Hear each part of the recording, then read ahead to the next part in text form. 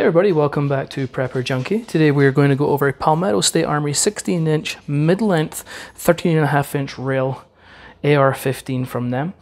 So let's go ahead and dive on in. So what you're going to get with this purchase, you're going to get the rifle, you're going to get a Gen 2 Magpul 30 mag if your state permits it, Palmetto sticker, gotta love the stickers, a manual, and a gun safe lock.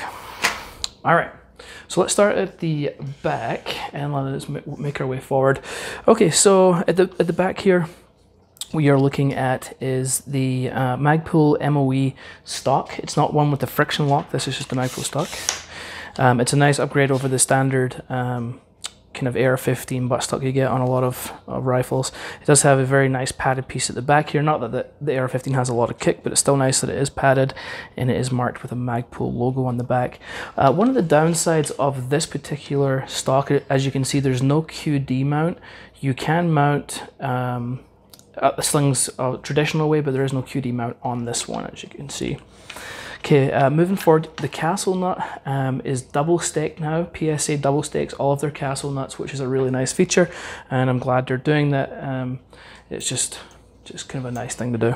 All right, then we have obviously the end plate. Moving forward, we have a Magpul grip here. This is not the plus grip, so it's not rubberized. It's kind of the plastic with the grippy texture on there. Still very, very nice, and it has a compartment in the bottom. If I can get my finger nail in there. There we go. So it has a compartment in the bottom. You can store whatever you need. Goes back in place. Again, it's a nice upgrade to have. Moving forward, the lower receiver obviously is a Palmetto State Armory.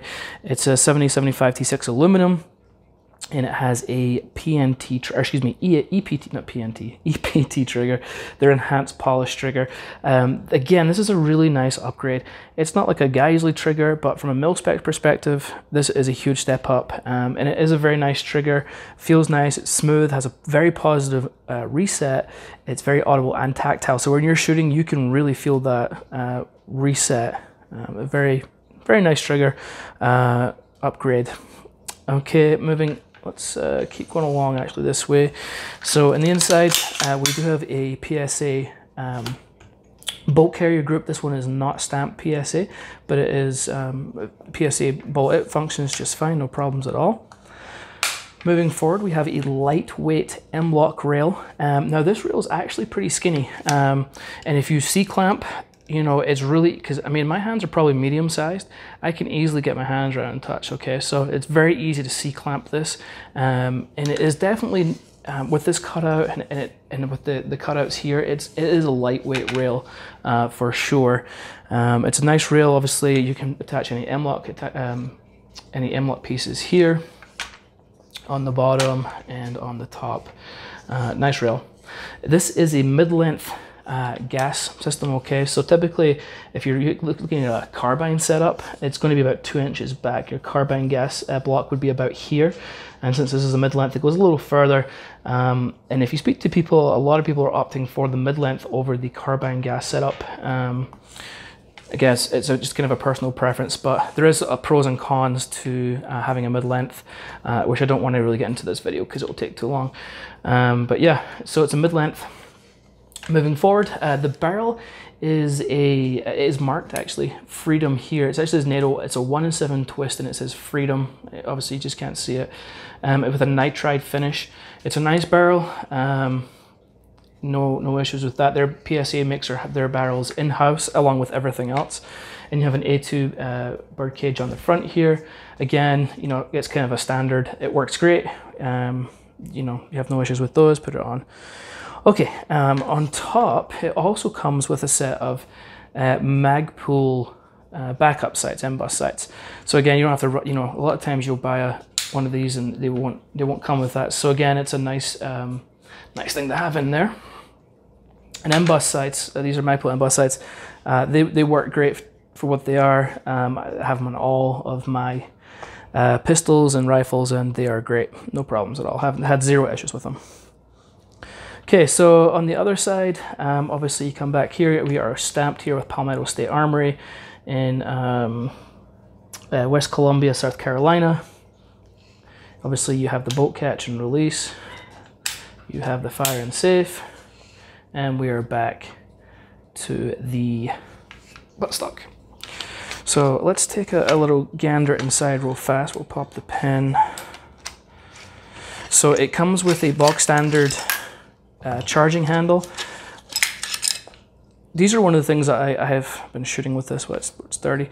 One of the first things I like to do with any AR-15 variant pistol or rifle is I change out the charging handle. I hate these. Just a personal thing, just hate them. So I would upgrade it to, you know, I'm running Super Geissele charging handles. I love them. Radian Weapon Systems is great. There's a whole bunch of them. Just, you know, I just really don't like these. And here's the bolt carrier grip. And you can see the staking looks good. The machining looks good. It's all smooth. Very cool. So let's take a little bit closer look at this EPT trigger. Let's have a look at, let's do the, let's fire. So obviously make sure your weapon is clear. And let's pull this back here. Yeah, very smooth, no grip, very little take up. Oh, let's do that again. Let's do the reset here.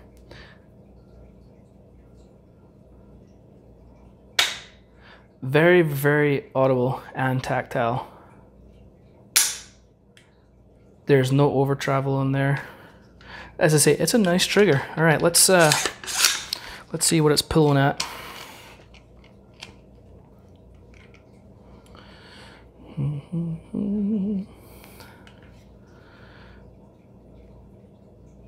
Okay, here we go. 6.5 pounds. Actually, it seems a little heavier than I thought it would be. I thought it would be actually a little closer to 5. But again, it's a perfect, you know, it's not like a super light trigger, so it's a good trigger for like, you know, battle optics or duty. I mean, you know, if you're on like a duty rifle, you don't want the trigger to be too light when that adrenaline starts pumping through you. Yep, 6.5 pounds. All right. Okay, so we've shown you everything on the outside. Let's take it to the range and see how it performs. Hey everybody, welcome down to the range part of the video. I'm down at Discount Guns and Ammo.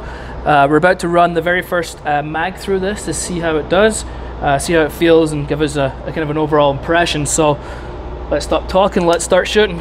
So we're just using some cheap clinking ammo. We're going to use some Federal 55 grain 223 all brass. We're going to use it in a combination of a D&H steel case mag with a Magpul followers. We have a Gen 3 Magpul and a Gen 2 mag also that comes with the rifle. All right, so let's see how it does.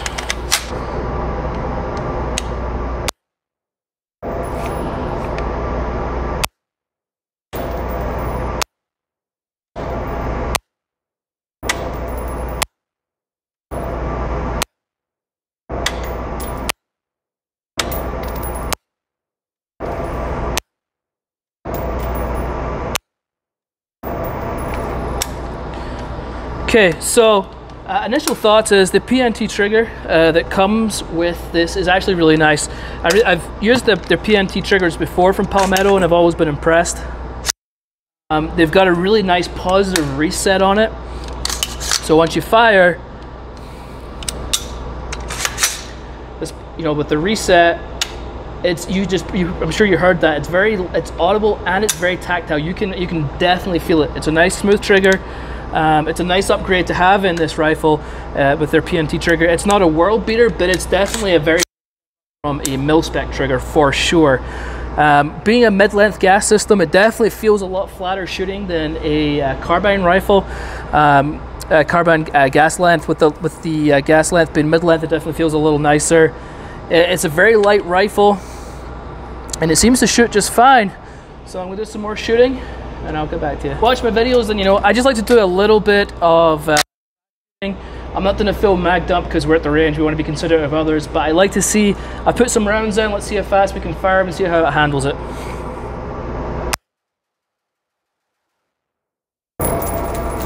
Handles really well with the PNT trigger with their reset. It made it really nice to shoot a little faster with that really positive, forceful reset. So that was really nice. Again, it shoots very, very flat. Yeah, very cool. All right, more shooting.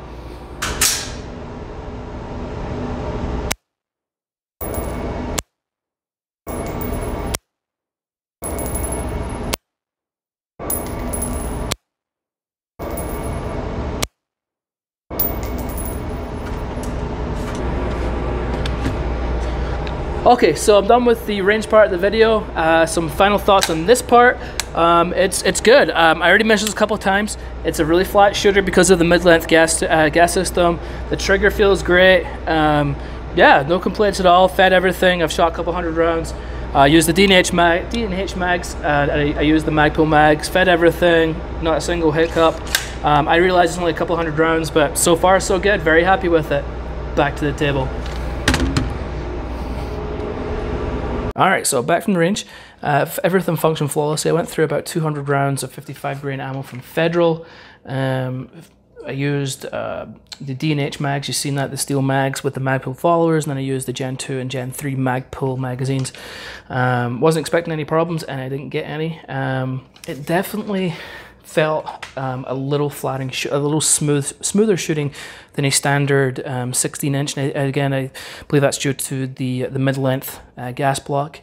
It's a nice rifle. I think for the money, you get a lot of really nice upgrades. I mean, you know, for your money, you're going to get, you know, upgrade stock, grip. You get the sights already that come on it.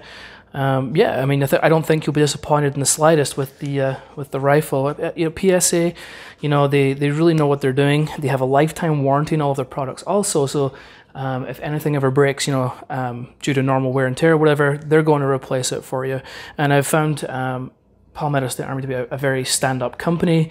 If you've seen my videos, I do a lot of reviews on their products because I truly believe they offer a lot for your money. You know, they don't overcharge. They build good firearms for people at a very reasonable price, and so I love them for that. I do review a lot of their products because I do feel this is one of the best bang for your bucks that you can get by using them. All right, I believe that is it. I'll put a link in the description to this particular firearm. There's another one that has a slightly different rail. Everything else is the same except the rail. I'll put that link in also, just as a slight, if you don't like this rail, gives you a different option. If you're not following me on Twitter, please do so at Prepper Junkie. I post deals on firearms, optics, and ammo, things like that on a daily basis. So please follow me there. If you haven't hit that like and subscribe button, please do so. It really does help me out. It doesn't cost you a dime. If you have any questions or any comments, please just leave them below, and I'm always happy to help out where I can. And that is it. All right, folks, until next time, see you later.